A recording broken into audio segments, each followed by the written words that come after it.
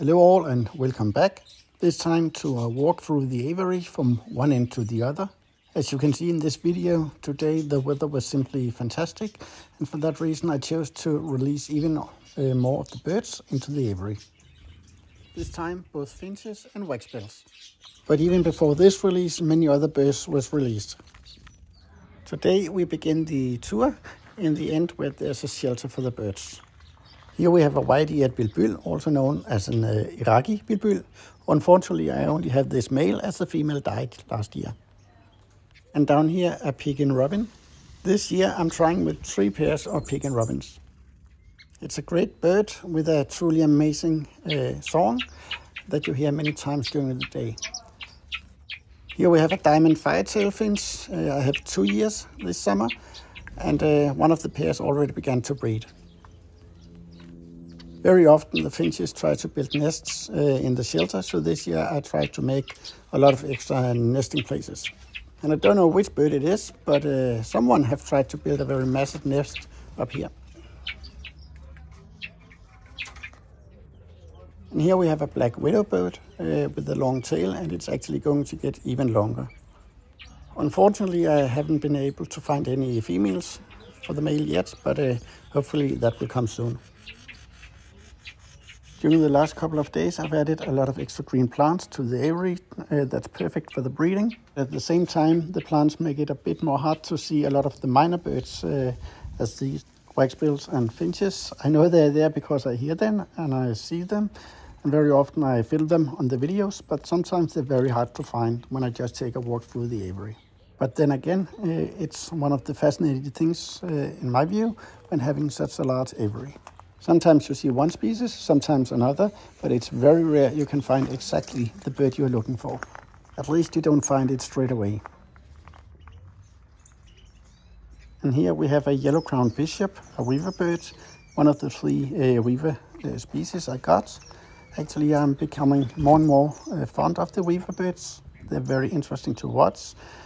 They have amazing colors, and not least, they have a very interesting courtship display. And of course, then they build these wonderful nests hanging down from the rooftop in different plants throughout the aviary.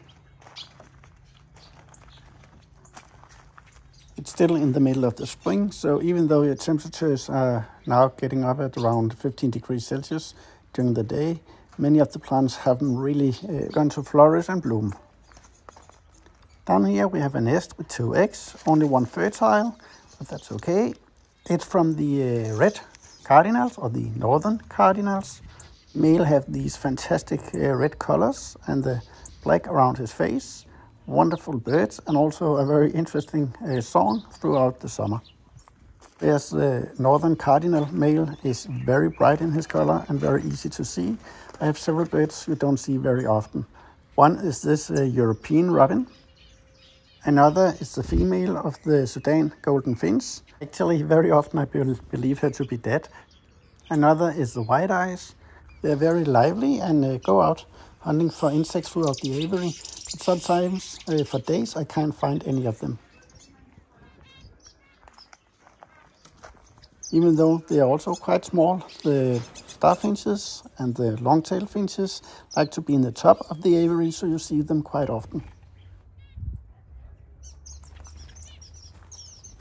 This is the nest from the village weaver constructor on the way, so not finished at all, but I think tomorrow or the day after it will be finished. As I said before, I just planted a lot of new plants the last couple of days. Many of them you can see here. Hopefully these will grow very well during the summer and make a sheltered place for the birds to stay. Here we have the zebra finch, male, and the long-tailed finches. But the best way to watch the finches is to observe them, sit quiet and calm, and just see the birds come forward in the aviary. Up here we have a pair of the red-crested cardinals. You'll see more to them later on. At the moment I have 3 males and 2 females of the bearded reedlings or bearded tits.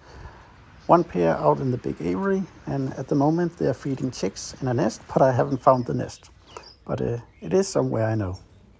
Usually I only have 1 pair of pekin robins, but as I said, this year I have 3 pairs together, and so far it goes very well. Even though they eat some seeds, it is a soft bill and they take quite a lot of insects and fruits throughout the year. But especially during breeding time, they need lots and lots of insects. Here in the background, we have a pair of village weavers up in the nest I showed you before, the male putting on a display to attract the female.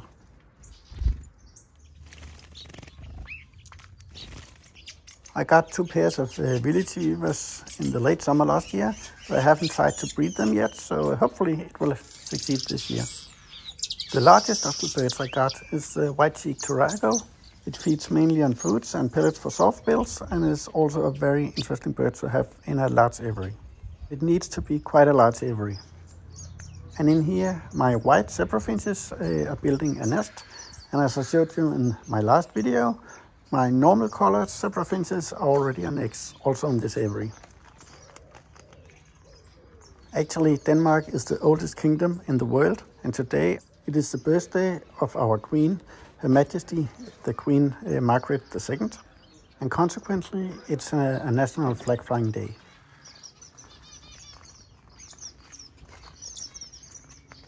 One of the birds I released today is the red siskin you see here. In the new part of the aviary last year, the red siskins also chose to build the nest in this part.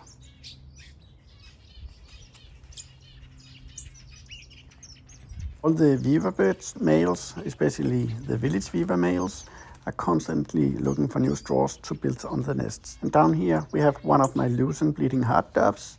It's a ground dove and spent most of its time during the day on the ground. It's a very calm dove that doesn't annoy any of the other birds. Here we again have the red-crested cardinals. I have 2 pairs, 1 pair outdoor and 1 pair indoor. The indoor actually have 3 quite large chicks in the nest right now. They will fledge within 1 week. The parrots will continue to feed the chicks for 10 days to weeks, but they will start building a new nest and lay eggs again only a few days after these chicks have fledged.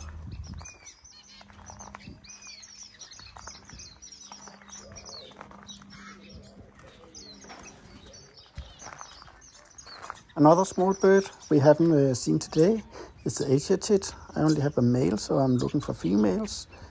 I have bred them successfully before. I would very much like to do that again. So, as you can see, a lot is going on. The breeding season is really beginning to peak, both outdoor and indoor. And this will only get better as the summer approaches and we get more heat. Indoor, I have 3 pairs of canary birds. 2 are on eggs now, and the 3rd pair is actually building, so within a few days they will have eggs as well. As you perhaps saw in my last video, many more birds are breeding indoor. This includes Gullian finches and red-eared parrot finches. I'll come back to this in my next video. Have a good day. Bye-bye.